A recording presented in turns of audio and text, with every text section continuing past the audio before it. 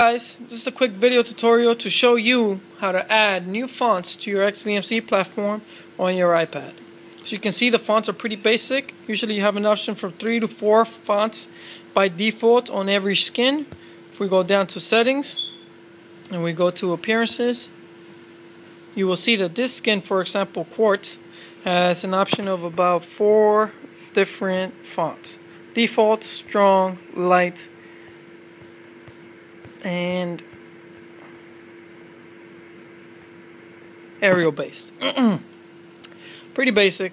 Now, just to show you what it is that we're trying to do, we're going to change this skin to Confluence movie set, and as you can see, the basic fonts are again default, Arial based, skin default, no caps, Arial based. And if the new ones are, it's a total of 15 new fonts. It's Stencil, Harrington, Highlight, Imprint, Joker, Show Gothic, etc. And then Old Snap. Old Snap, change to Old Snap. Let's see. Old Snap. There you go. Pretty quick, easy, more fun. You see, have more fun with these fonts. Now, I'm just going to show you guys how to add these fonts to your XBMC platform. First thing we're going to do is go down to that link I've provided below. Once you're there, you're going to go to the download, and you're going to download the zip file, which is fonts.zip. You're going to do is open an iFile. Once you open the file in iFile, it's going to be under your documents. It's going to be fonts.zip. Okay, let me just delete the extra ones I have here.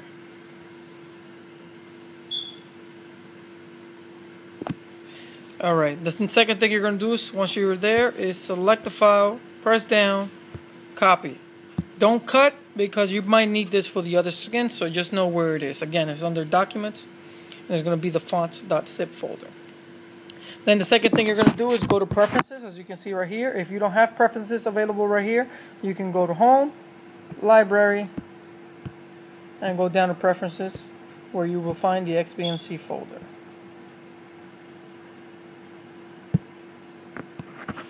Alright, here we're going to go to Add-ons, and then we're going to scroll all the way down to our skins.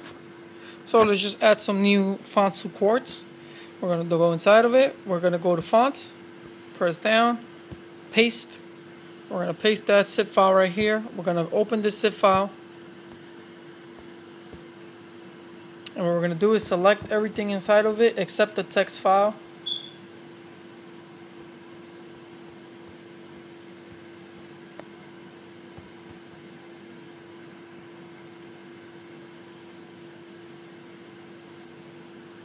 Okay, what we're going to do now is press down.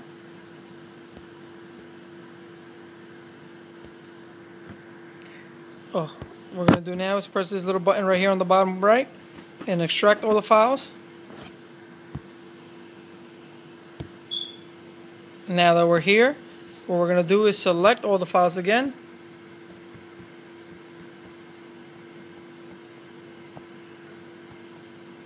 Now we're going to press down. You can copy and then paste it right out here. Now we're going to go back into the file, the fonts. I forgot to extract the text file.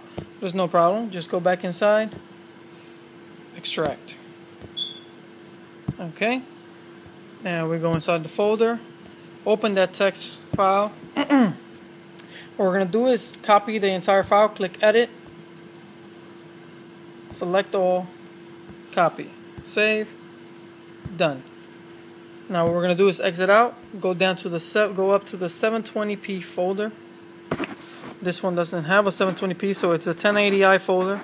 We're going to go to Fonts XML file, Text Viewer, Edit, and you're going to go down to the last set of tags, which is the font set and fonts tag right here. You're going to give it some space, and then you're going to just paste.